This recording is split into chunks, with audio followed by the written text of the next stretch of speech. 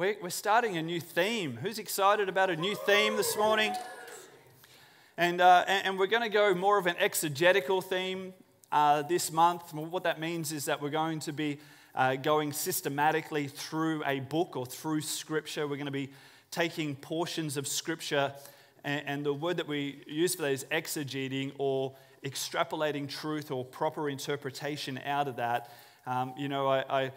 There's a couple of common phrases in our society which we can, if we're not careful, be prone to, but it doesn't actually apply to the church. One of those is my truth.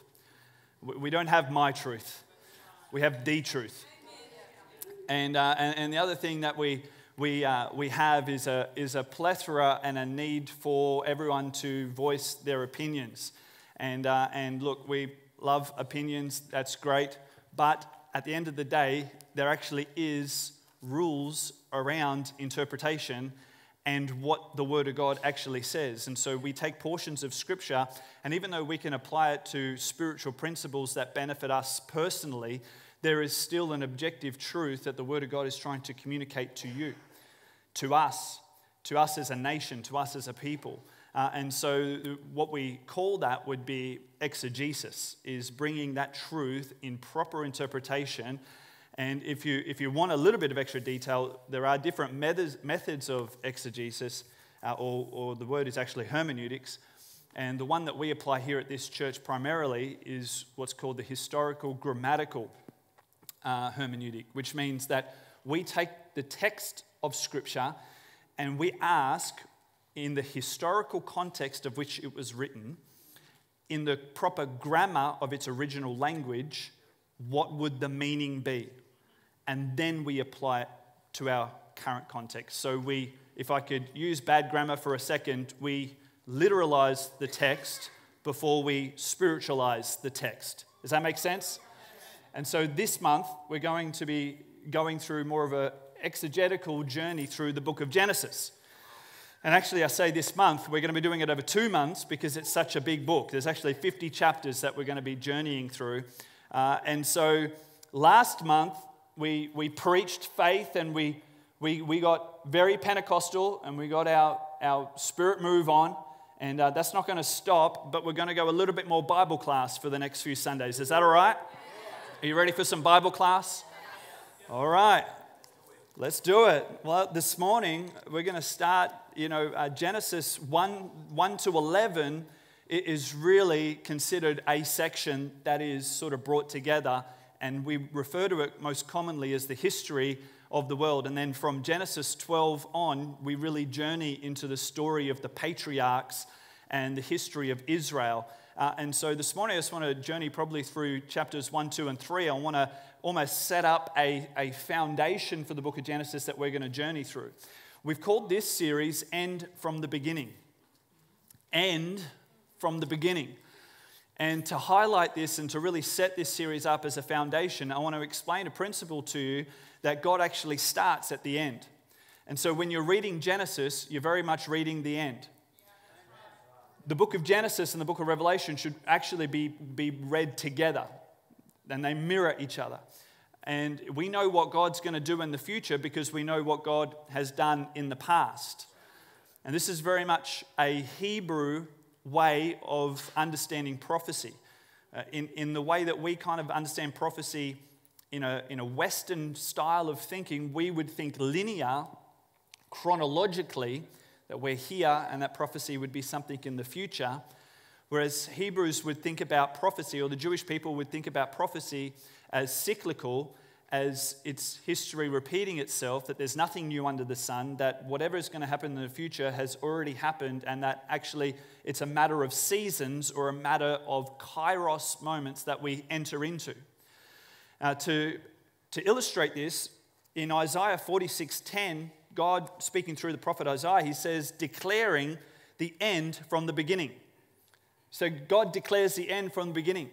You might not know where your life is headed, but God does. You might not know where this world is headed, but God does.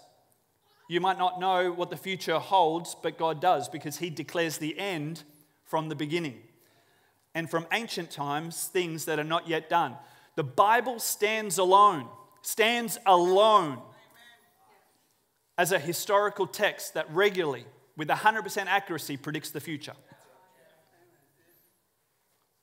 The prophetic utterances of Scripture is one of our best apologetics, one of our best reasons to believe that Christianity is truth.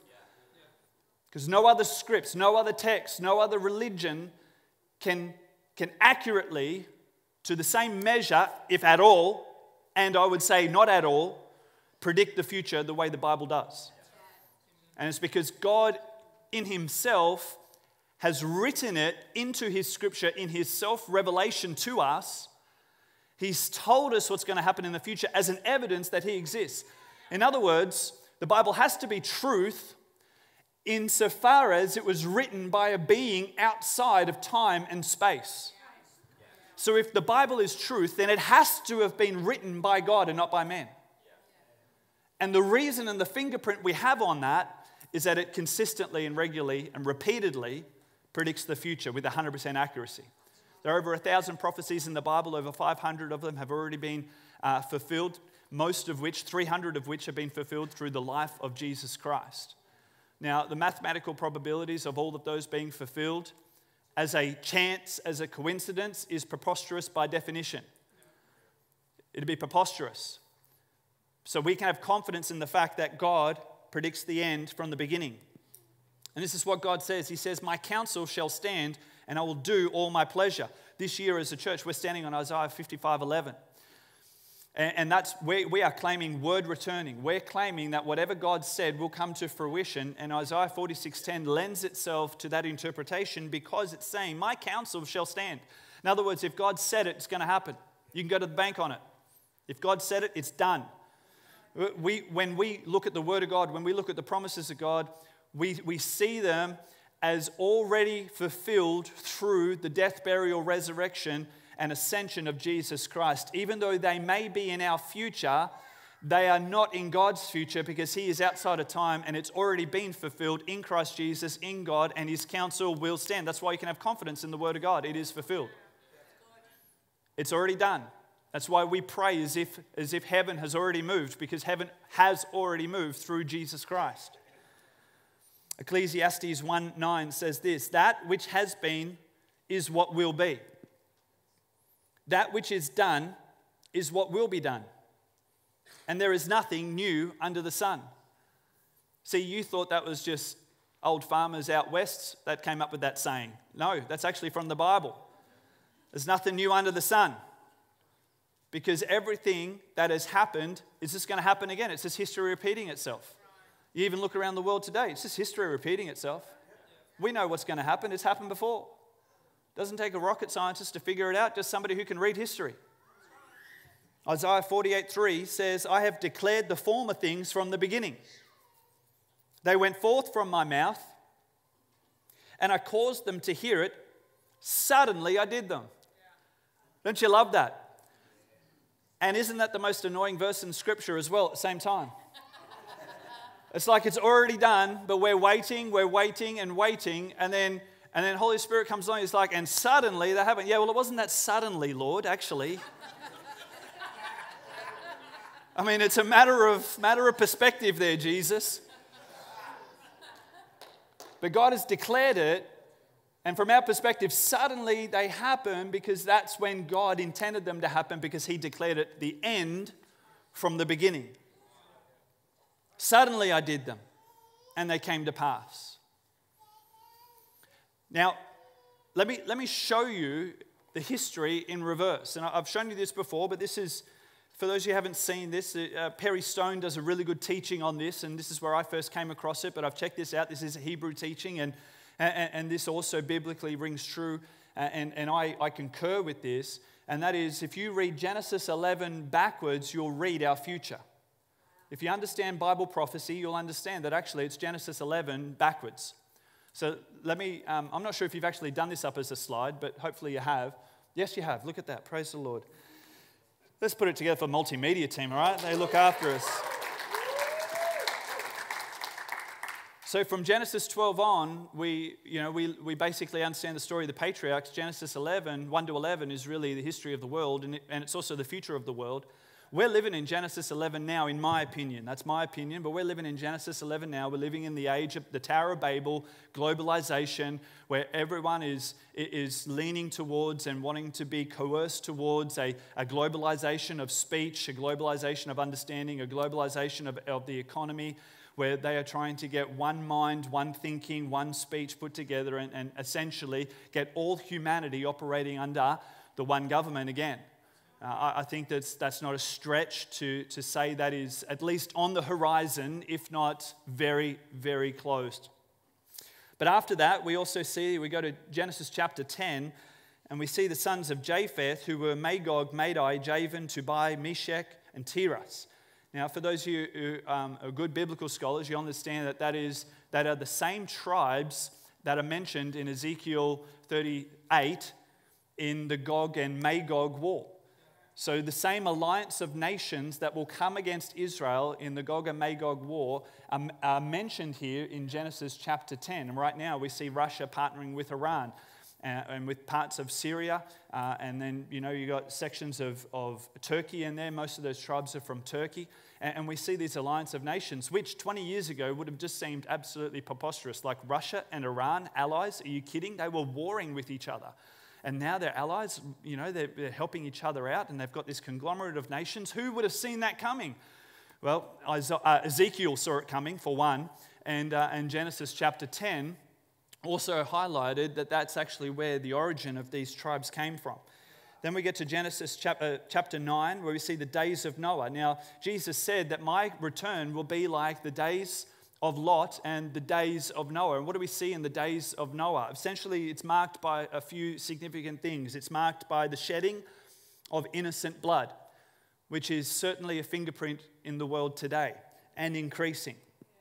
If not only amongst the loss of life in the relentless pursuit of war, certainly in the worship of abortion and the way in which we pass laws around that, the shedding of innocent blood. You don't get any more innocent than a baby inside a mother's womb.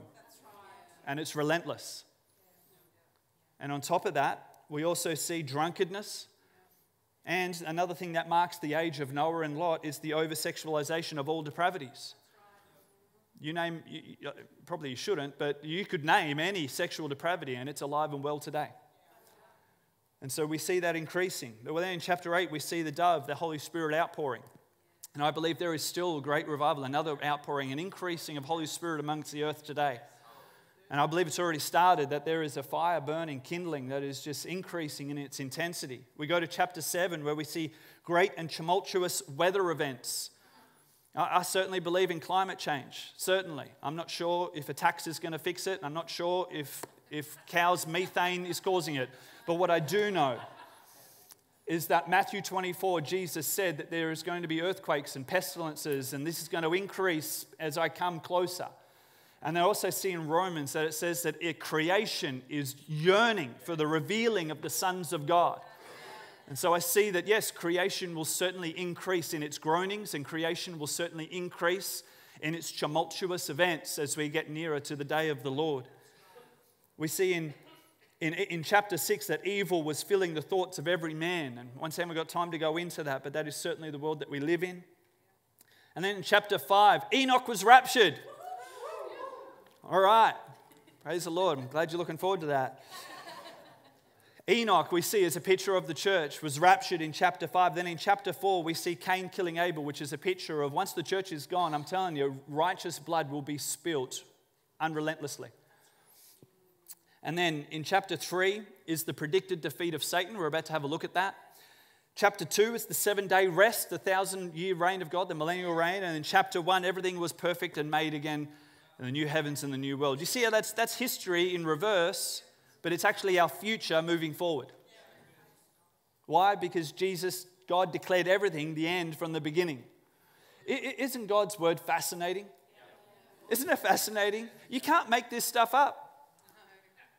It's incredible, the fingerprints of God in this scripture, in the entire text. It's not separate stories, it's the same story. It's everything that is being concealed and revealed in scripture is for us to lay of hold of and search out, because God is wanting to get a message to you and a message to us of His glory, His will, His salvation, His redemption, so that He can call whosoever into His kingdom. And in that letter, in that message, He's put His fingerprints of His sovereignty and His majesty through it for us to discover. Well, what's the point of this? Okay, well, that's all very well and good and great, but what does it mean to me today? Well, let me just give you 3 real quick ones before we actually get into the book of Genesis. And that is that I believe the church will end the way it began. At the great outpouring of Holy Spirit in Acts chapter 2, great apostles and teachers and apostolic anointing, the greatest miracles and teachers and preachers are yet to come, are yet to be. We got more Pauls, we got more Peters, we got more Apostle Johns coming. We got great men and women of God who are going to partner with that, once again, that great outpouring of Holy Spirit. And I believe it's not only just like the 12 in the beginning. I think there's going to be a complete anointing across the generations, old and young, that He's going to pour out visions and dreams on old people and young people and male and female, that the whole church, the bride, is getting brighter and more glorious as we come to that return, as we come to that rapture moment. I also believe that you yourself, in Philippians chapter 1, verse 6, you are being worked on to the end glory of Jesus Christ, where it says that being confident of this very thing, that He who began a good work in you will complete it until the day of Jesus Christ. Tap your neighbor and say, God is not finished with me yet, but He's already done.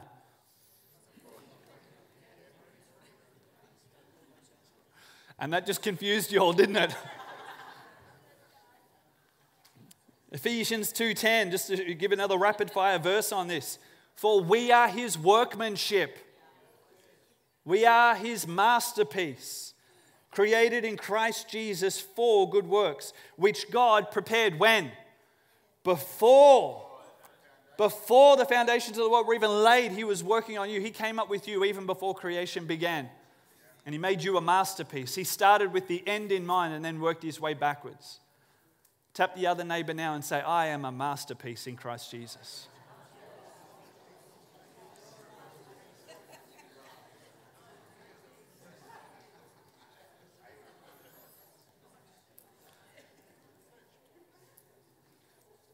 To start this series, I want to tell you 3 things. Something profound, something true, and something simple. Something profound, something true, and something simple. There's 3 things I want to start this series off with, and that's the very first one, something profound. The profound thing in God is that you are already completed as His masterpiece, and He is finishing His handiwork as He forms you more into the likeness of Christ. That is something that we need to lay hold of. That we are the finished work of God. That He sees you in the same way that He sees Jesus Christ. He loves you the same way that He loves Jesus Christ. Why? Because God doesn't start at the beginning and just hope it works out. No, God is working to a perfect plan, and He will complete it. He will finish it. He is the author and the finisher of our faith. But let's move on to something true. Let's get into the book of Genesis. In Genesis chapter 1, let me start here actually. Genesis 1:1, probably a good place to start for Genesis. In the beginning, God created the heavens and the earth. We believe that. And there's a couple of ways you can turn here, and some great Christian thinkers suggest that this was maybe theistic evolution at play, that actually this creation story happened over millions of years, billions of years, or whatever figure they want to put on it. I don't personally subscribe to that, and if you do, you're certainly in company of some very smart Christian thinkers. However, I do believe, like I do the rest of the Bible, in my particular rules of hermeneutics or interpretation, that literally and historically, in the proper grammar that it was written in, a 6-day creation is what I believe. And just even logically, if I could just add this in, like I don't see why creating the whole universe in 6 days is any bigger miracle than creating it in 6 billion years. I don't like, He's God. He's omnipotent. He could probably create it in 6 seconds if He wanted to. But for me, I read it that in the beginning, God created the heavens and the earth. if we don't believe that, whether it's over, take time out of it for a second. If you don't believe God created the heavens and the earth, then you're going to have big problems with the rest of what the Bible has to say. Like that's where it starts. That's the Genesis, pardon the pun. Like God created this whole thing. And if you believe that, then you believe a couple of things. One, he is the objective moral lawgiver of the universe because he created the whole thing. What he says goes. He is the ultimate authority. He is outside of time and space because he created time and space. He has no beginning. He's the unmade maker. He is the uncreated creator. He is God. And so if you believe Genesis 1:1, then you're on a good track to understand what else the Bible has to say about that. Once we start undermining God created the heavens and the earth, then we've got big problems with the rest of the story of redemption. But listen to this, because this will blow you away.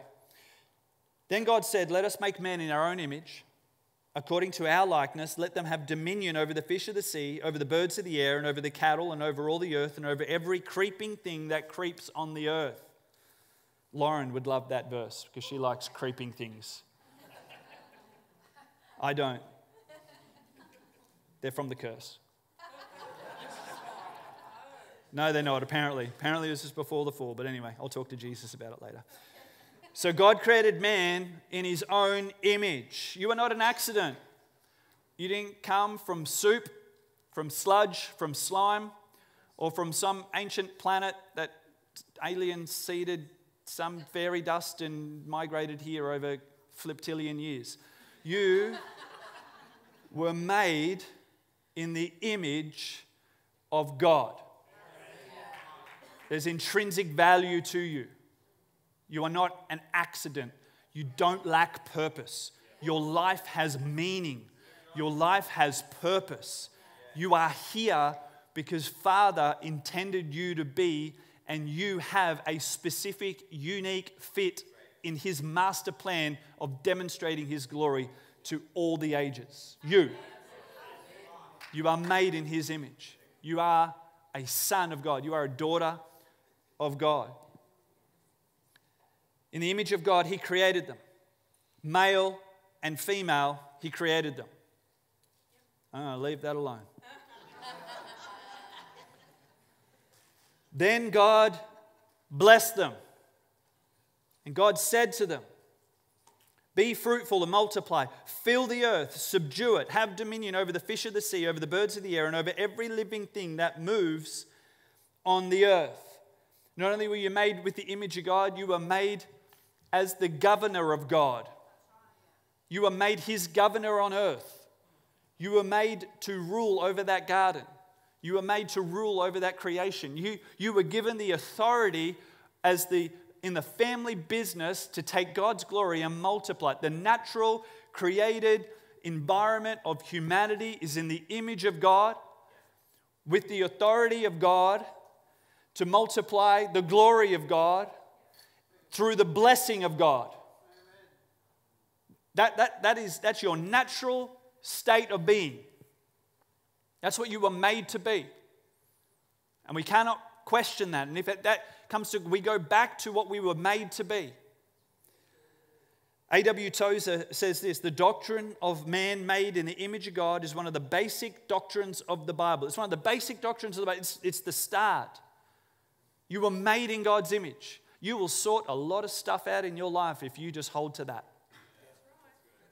You'll get rid of a lot of stinking thinking if you just actually understand that you were made in God's image.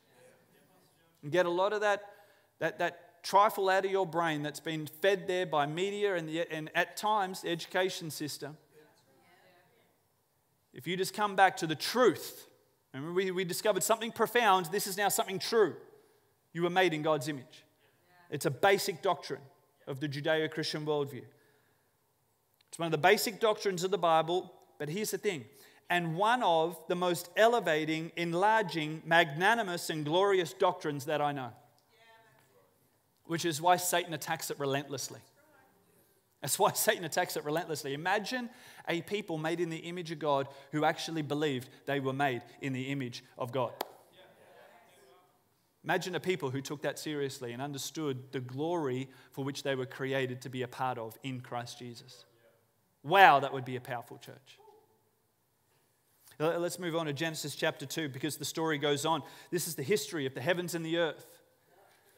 And they were created in that day, and the Lord God made the earth and the heavens before any plant of the field was in the earth, and before any herb of the field had grown. For the Lord God had not caused it to rain on the earth, and there was no man to till the ground.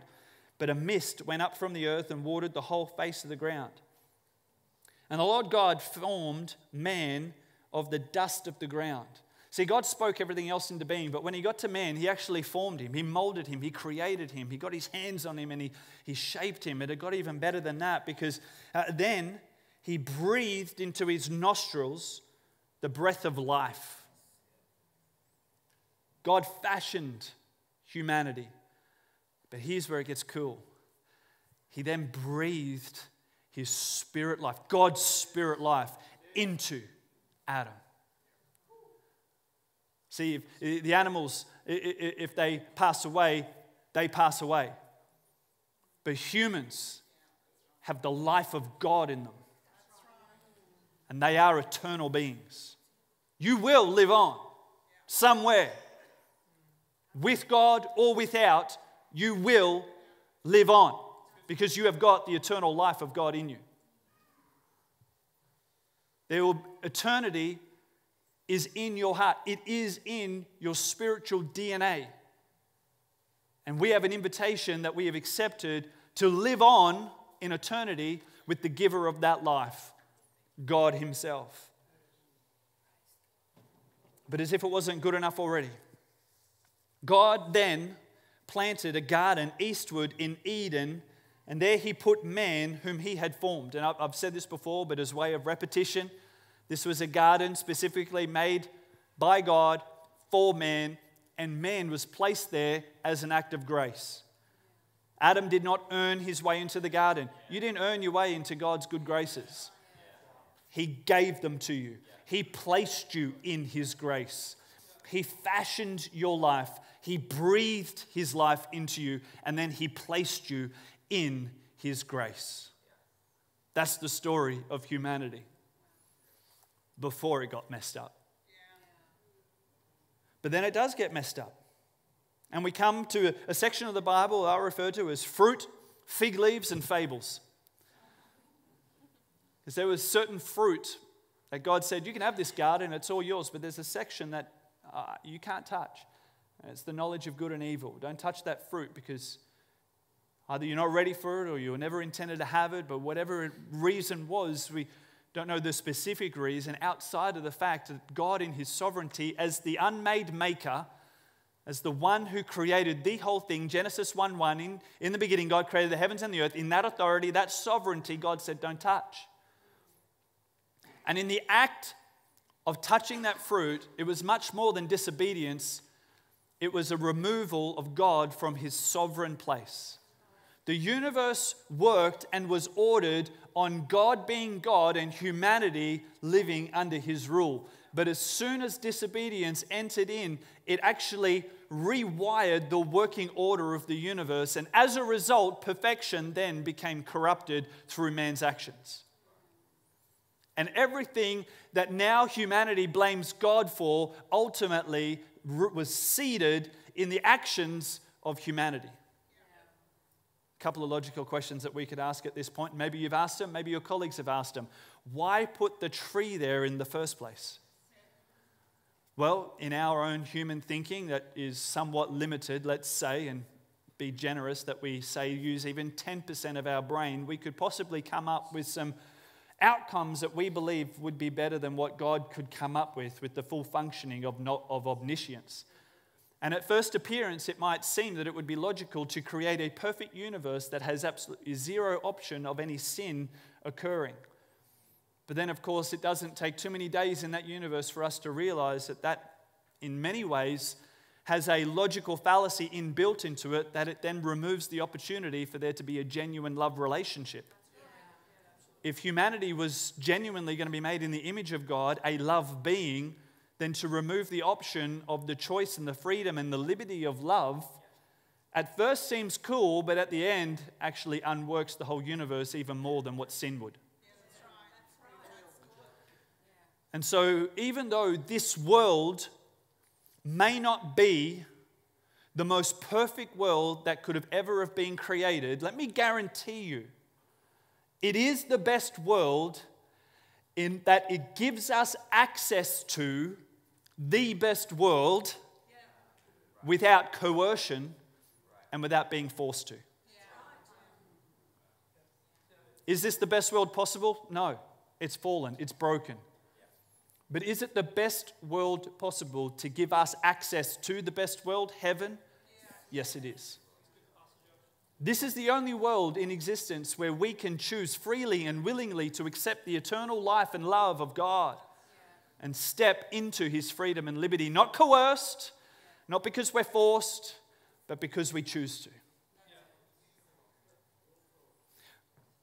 But it even gets better again, because not only did humanity step into suffering because God wanted to give us choice, but He Himself chose Himself to step into our suffering.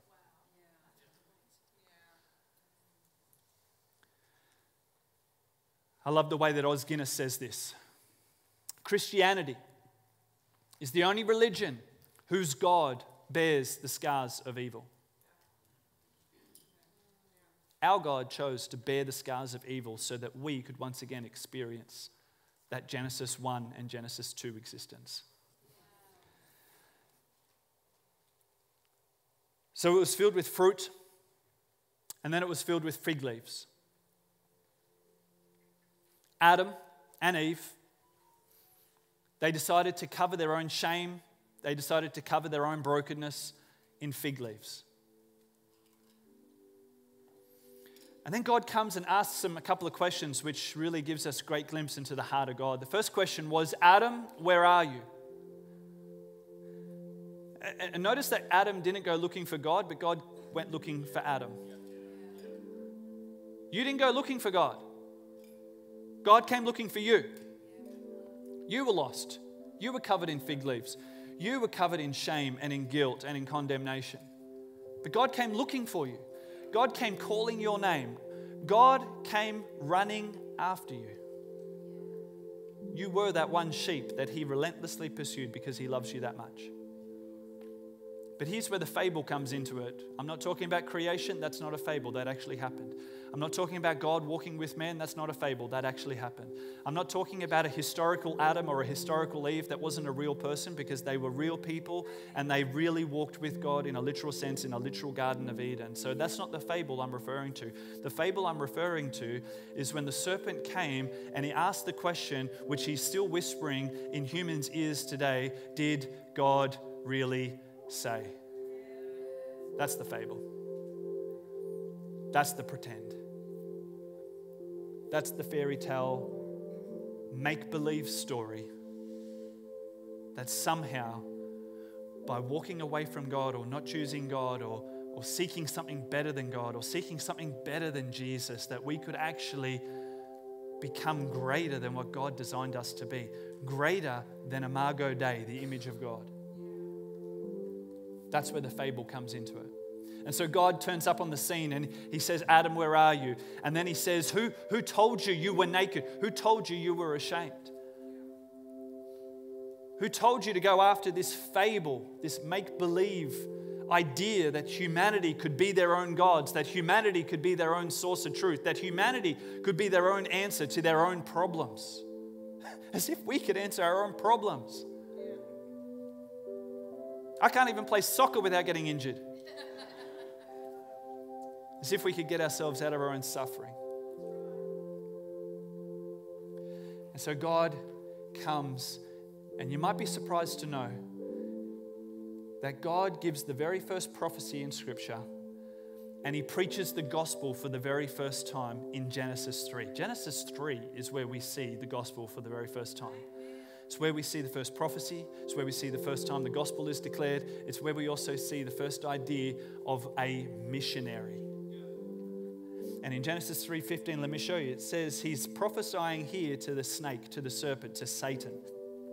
He says, I'm going to put enmity between you and the woman, and between your seed and her seed. Who's the seed of the woman? Jesus. So God is prophesying here to the serpent, saying that there is going to be a child born of a virgin who's going to crush your head, going to crush your power, going to crush your kingdom, going to crush your everything that came through the curse, everything that Satan has brought, the dominion and kingdom of Satan, it's gone, it's crushed by Jesus Christ. It was prophesied here and preached here by God himself as the first time the gospel was preached. He shall bruise your head and you shall bruise his heel. In other words, there will be a crucifixion, but Jesus is going to be victorious. You know, the first missionary was Jesus. The Father sent the Son. Jesus was the first missionary. God was the first declarer of the gospel. The first prophetic utterance was about Jesus. But in Genesis 3:21, there's this little picture of Genesis 3:15 playing out.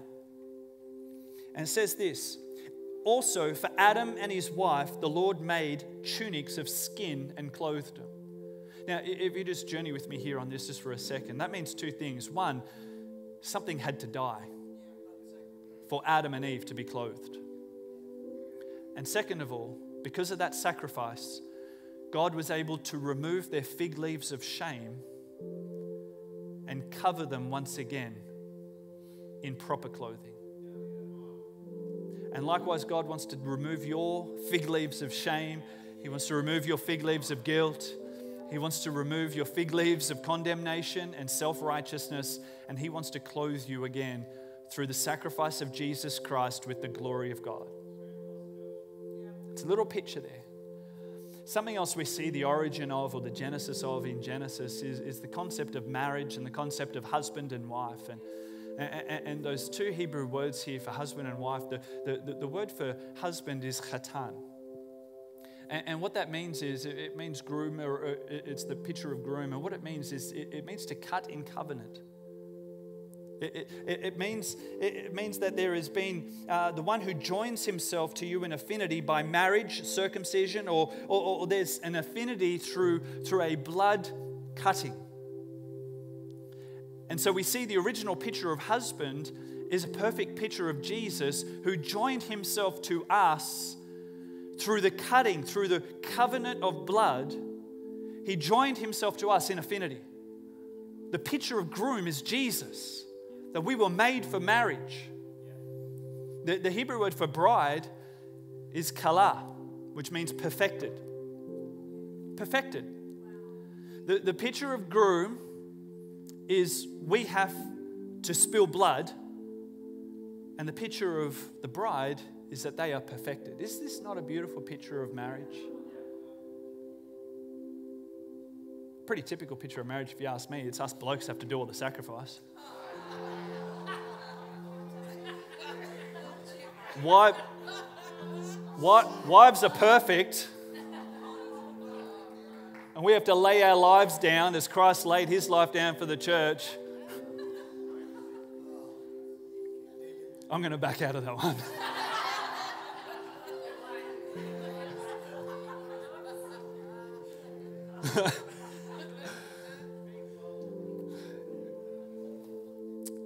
Here's the thing though, our identity is defined by the fact that our bridegroom, Jesus himself, joined himself in covenant to his perfected bride. Let me ask you again some questions that God asked Adam. Where are you? And who told you you were covered in shame? Because Jesus wants to join himself to you in affinity, and he has already paid the blood sacrifice for you to be perfected in him. And if we look at Ephesians 1, we actually see this highlighted really beautifully. It says here, it almost sums up the three things. And this is something simple that I want to leave you with. So we started with something profound. We went to something truth. And we're going to finish with something simple here. If we see Ephesians 1, pretty much sums up the first three chapters of Genesis and the story of humanity. It says, blessed be the God and Father of our Lord Jesus Christ, who has blessed us with every spiritual blessing. That is your natural state, blessed with every spiritual blessing. You're made in the image of God, and you've been placed in the Garden of Eden by grace. You have been blessed with every spiritual blessing in the heavenly places in Christ, just as he chose us before him, the foundation of the world, that we should be holy and blameless before him in love. You've been placed in the Garden of Eden by grace. He chose you. He made you. Even before the creation was made, He was thinking of you.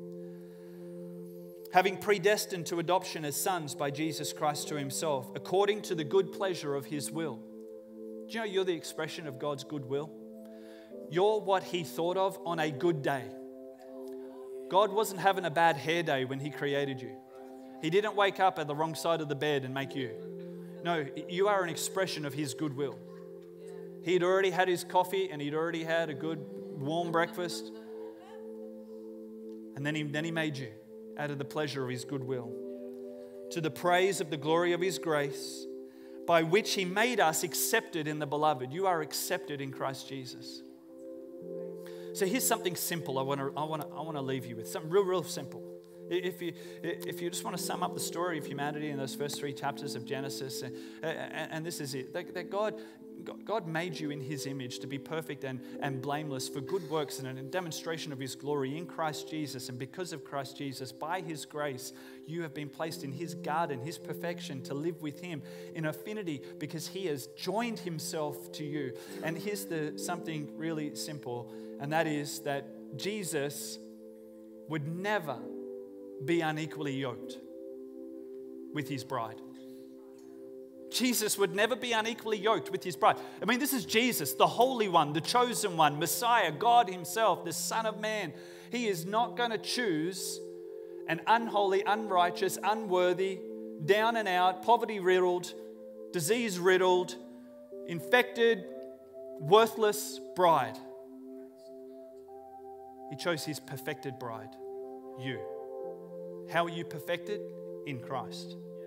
Because He joined Himself to you in affinity. That's the design. So you might be thinking, I'm not worthy. Who told you you're not worthy? Yeah, but you don't understand my past. Who told you that you didn't have a future in Christ Jesus? Yeah, but I'm just not sure I'm worth it. Who told you that you are not worth it, that you haven't been created in the middle of God's perfection as the pleasure of His goodwill and the demonstration of His glory? Why don't we stand together in the presence of the Lord today?